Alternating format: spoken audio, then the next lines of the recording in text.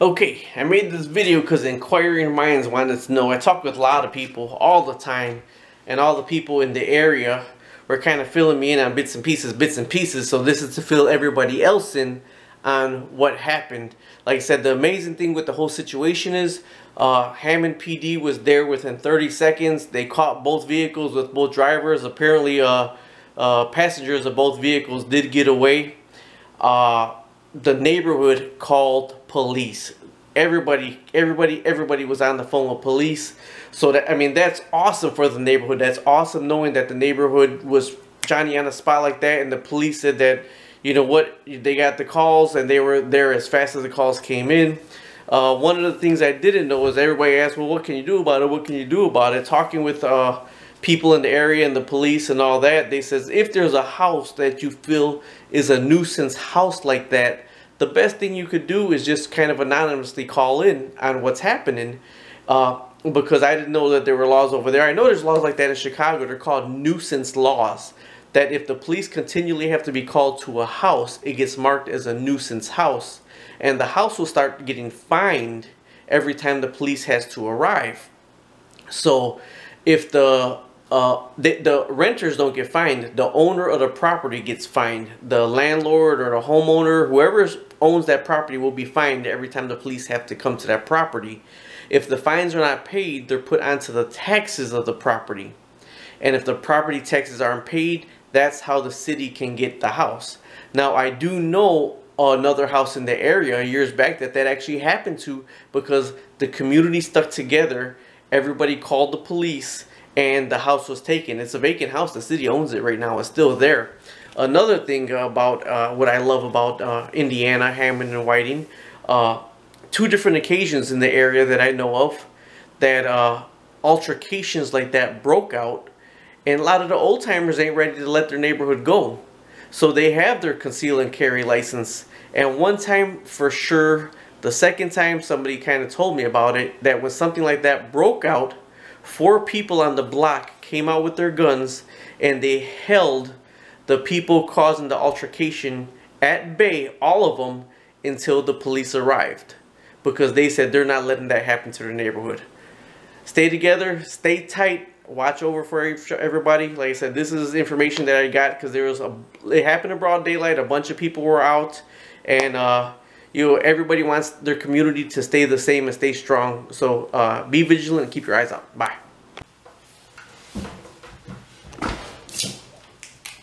Okay, the rendition of what happened of the shooting on 121st between wespark and Lake. I've talked with plenty of people, kind of figured out what went on, and this is just what happened.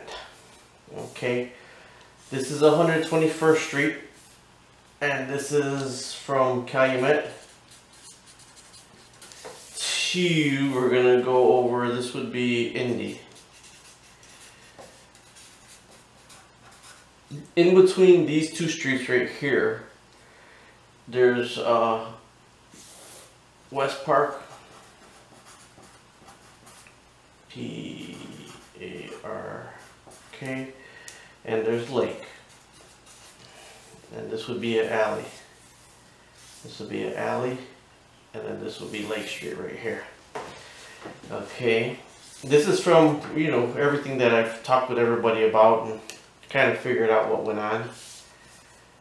Are, you know, the stories that were kind of all matching to see what went on. So apparently there was a black SUV that was traveling this way. The black SUV.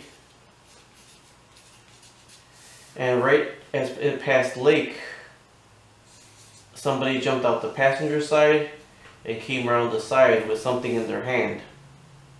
Now, 121st Street, this is 121. 121st Street is two-way traffic.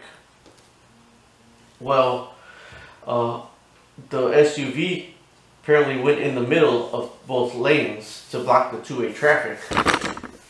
Right by the alley of Lake and wespark right here, right by the alley, there's a 300, a white 300, and the SUV came head to head. You know, head to head right here. This guy was already walking on the side with something in his hand. It looked pretty long. Whatever he had in his hand was kind of camouflaged in, I think it was like red, white, and green, and long is what the people were telling me. And then they came head to head right here in the middle of Lake and wespark. The door, passenger side door of the 300 popped open. And this guy right here came a little bit closer. The 300 had a change of heart apparently and started to reverse this way. There was a car right here already heading that way. So this car was going to rear end it, so it kind of went out sideways. When it went out sideways, the door was stuck right here, so it couldn't go anymore.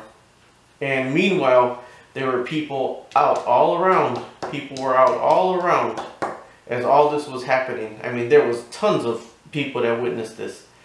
So when this car stopped with the door open, because the car was here, this black SUV gunned it and crashed right into the front of the 300.